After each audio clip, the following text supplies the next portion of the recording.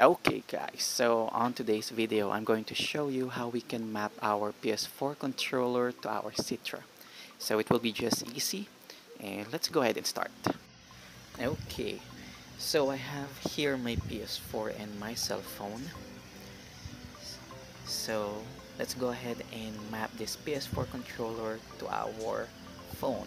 And the first thing that we will need to do is connect it, of course, by using Bluetooth. So let's open Bluetooth and we will see the wireless controller.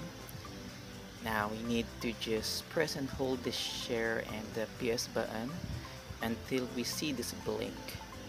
Okay, after that we can just tap on this wireless controller and it should automatically connect.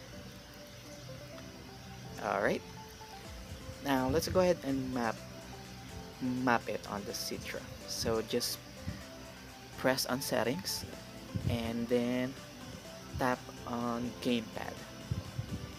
There. So let's start with the letter A, or the A button. So I'm going to use circle, and for the B button I'm going to use X.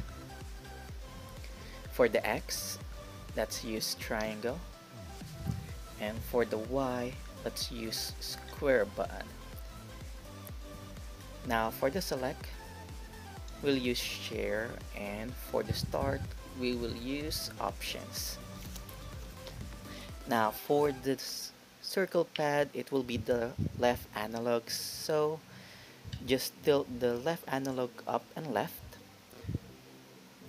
For the next one, we'll use the right analog, so up. Alright, not down, so let's tilt it to left. Now for the D-pad, so just press up and then left on the D-pad, and for the L, just press L1 and R1. But if you'd like, you can also just use L2 and R2 since we're using a PS4 controller. Alright, now let's try it. So we're going to open the game. Let's open Bravely Default. So I usually play it on landscape so that I can get a bigger screen. So okay, alright, and we still see the overlay button, so let's go ahead and remove that one so that we will not, or we'll be able to play better. So just press an option and just untap or uncheck overlays, and let's start. Let's see. So the circle is working.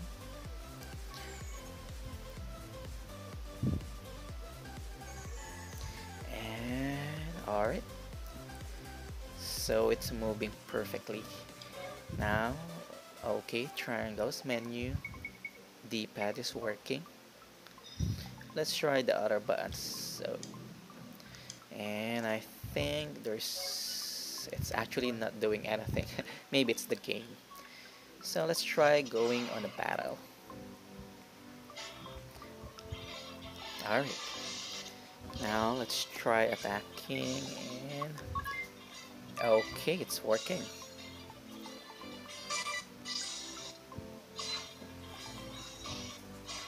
And by the way, we can definitely use the D-pad or the touchpad on the PS4. So if there are games that we will need to touch, or the touch screen, you can use it. But for this game, it's actually not using the touchpad, but that's basically it. Thank you guys for watching. See you next time.